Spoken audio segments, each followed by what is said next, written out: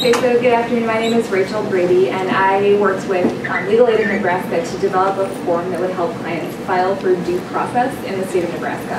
And due process is kind of a term of art that's used specifically when dealing with children who are in special education or who aren't but should be. So a couple of credits. My mentor at Legal Aid of Nebraska was Sheldon Skelcher, and Amanda Plummo was the paralegal there who was extremely helpful. And special thanks to all of our people here who did a wonderful job, including Chris, who literally sat with me for hours and hours while I messed things up. So he was really wonderful. So I began, my interest in this field developed while working at Equip for Equality. Equip for Equality is Illinois' protection and advocacy organization.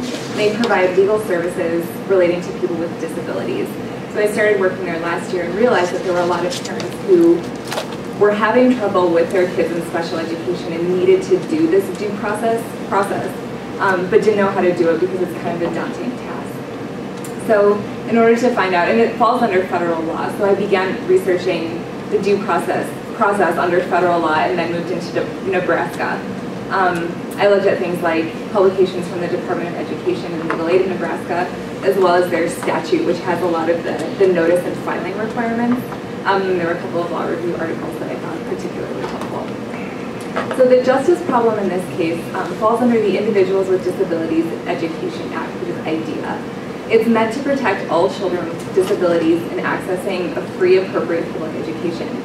But research shows that low-income children are not reaping the same educational benefits as their wealthier counterparts. Just a couple of statistics.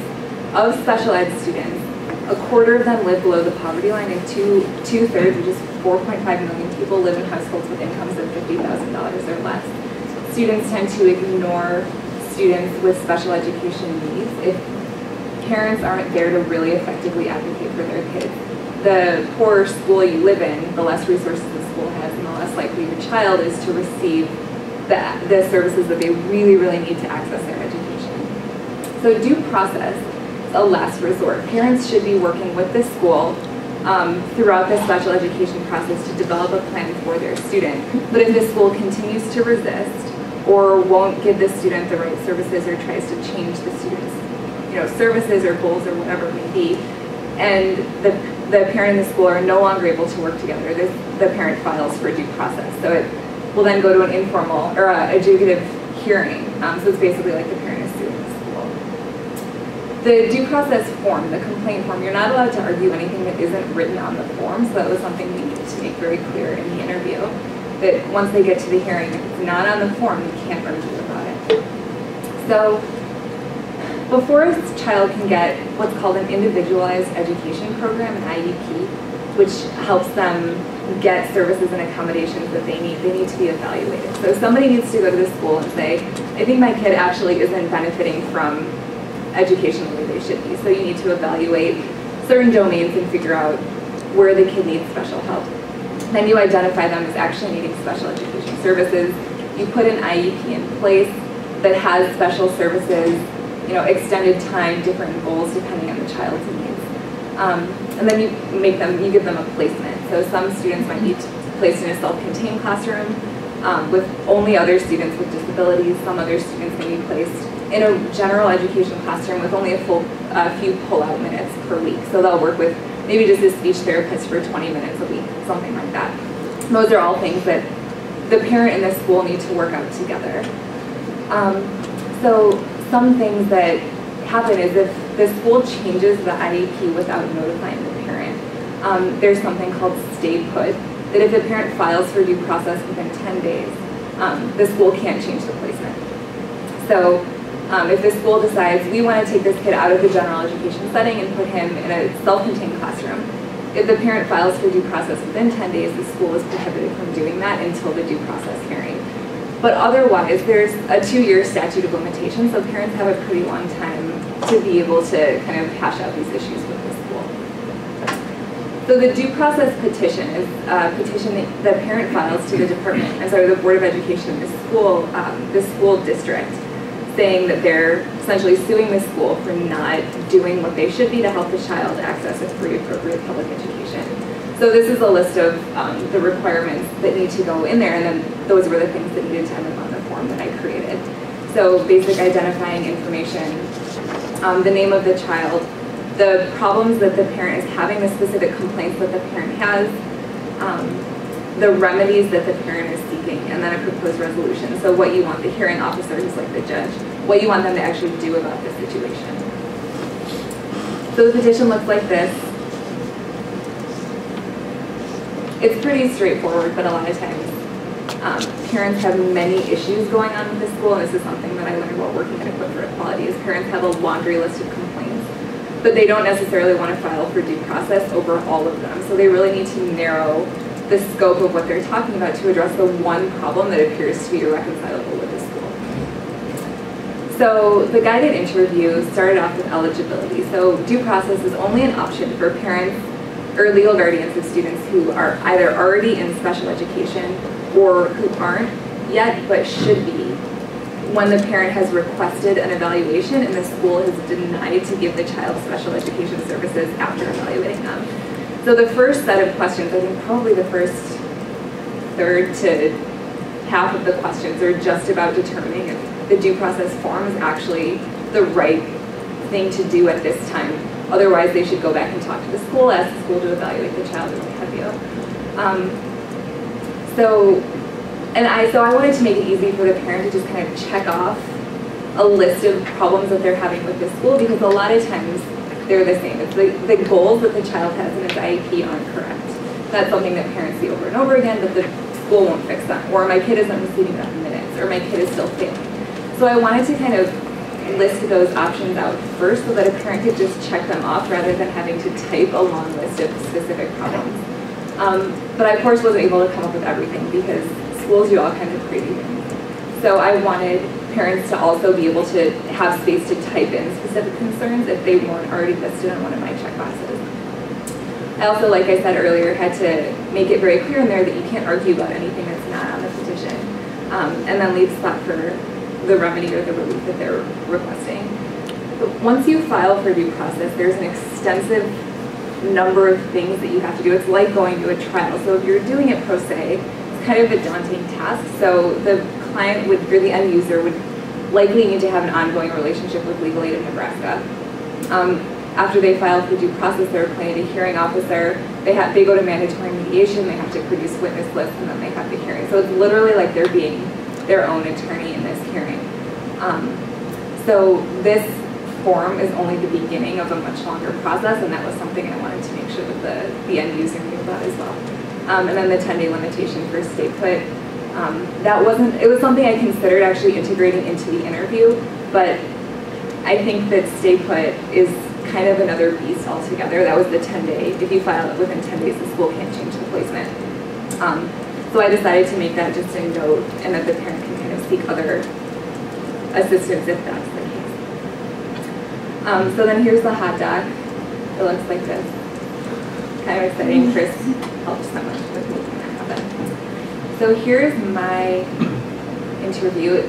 It starts, a lot of it kind of begins with explaining what due process is, whether it's the right thing for the parent to be doing at this time. It explains that it's like a lawsuit. Oh no, the variables aren't in here. Okay, well, here we go.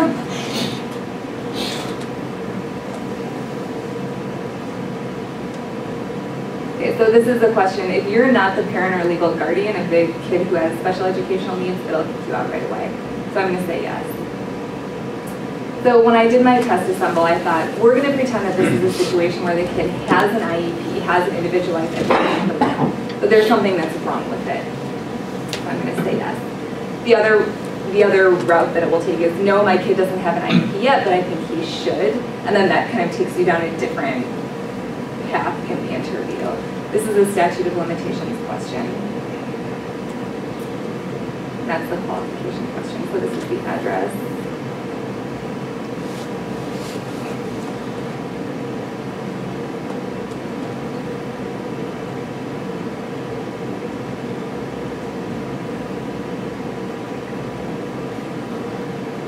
There's a provision on the form for homelessness as well.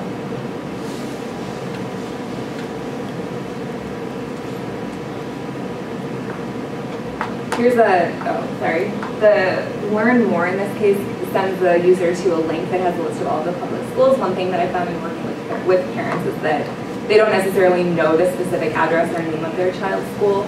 Sometimes it has community in it, sometimes it's a West High, sometimes it's a High West, and so this will allow parents to look that up directly.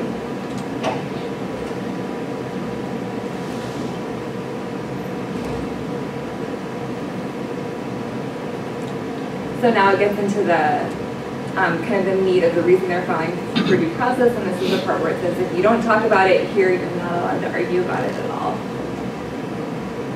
So I'm saying no, my kid was properly identified as needing special education services. The evaluation was fine. The placement is fine. The kid is in the right classroom. Yeah. So what happens when you go the other way then? Oh, this will just add something. So if I were to say yes, the placement, it'll add something into the form. There's a specific line in the form that says, I have concerns about Jane's placement. And so that would say, there's a place for you to type that in. So in this case, and there's learn mores for each of those for the specific legal definition. So in this case, I'm just going to say, you know what, I don't think Jane has the right roles. I think that they're not age appropriate for her. What if my problem isn't on the list? There's a place for me to type my answer. So I'm going to say, I also think Jane needs more speech therapy. And then what is that? What do I want the school to do it? I want her to have more age-appropriate goals.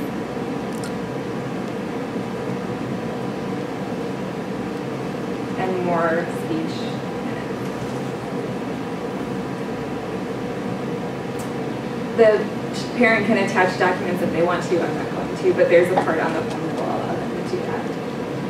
That's it. There's a lot of steps they need to take after they're done with the form, so this lays it out for them. Then it goes through, they'll receive a hearing officer, they're going to trial, they should contact Legal Aid in Nebraska if they have additional questions. So that's it. And then the form itself will populate like this. So it has the name in there a bunch of times. The changes that the school can make in the relief that you're requesting are actually the same. And then here you have, here are the concerns. It's not the right appropriate placement and it's not the least restrictive environment, which are things that the parent can learn about in specific learning mores. And then they can sign and date the bottom and submit. So, are there any questions? Maybe the question I asked wasn't at the right time. Like you said, in the first third, there are a series of tests that you go through to say, is this the right place to be? Yeah. Right. And it sounded like, if it were not, that there were different appropriate things to do or places to go. So how do you handle that? So this is, does your child have an IEP? Well, I'm going to say no. My kid doesn't actually have an IEP yet. And no, I don't think my kid should have an IEP. I just think that he needs an after-school tutoring. Like, I don't want him to see a special education teacher. Like, I just think he's failing and he shouldn't be. No, an IEP isn't the right thing to do. And then it says, well, actually, this isn't the right thing for you to do at this time. If you want to go back and change your answer, you can change your answer. But is it going to help you get the thing that you want? No. So this is only for kids who are involved or should be involved in special education. So if you don't want your child involved in special education, this is not the thing that you should be doing. You should talk to the school. Does that make sense? Yes. I guess what I'm trying to get at is that are you telling them here that they should talk to the school? Oh, I guess I'm not, but I will. You might want to find out if Nebraska cares about all those alternate paths that are not chosen if you get through your project. So it says, I think it says in one of the things I clicked through at the beginning, if these don't apply, talk to your kid's school. But it's a good idea, and I will add that into each one of these. Because there might be different things to do depending on which of those things are. It's not really. If it's not special ed or a special education issue, you just need to talk to the school about it. And that's easy. Yeah. So I can add that in.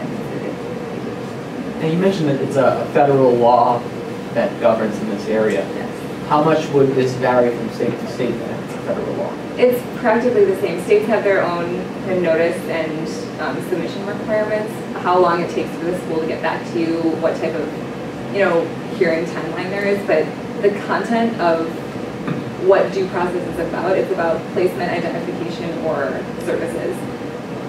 So it would be transferable from state to state. Where do they file this and where are the hearings held? So they file it, that's at the very end.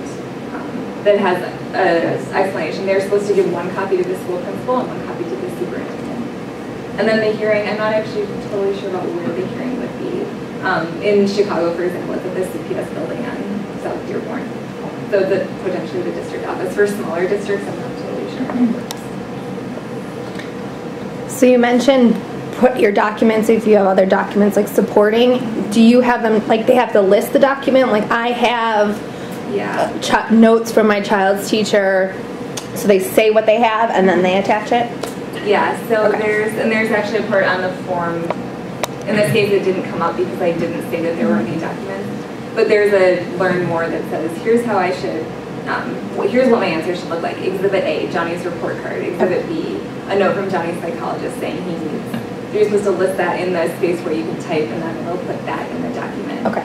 And then you would attach those things with it. Cool. Great.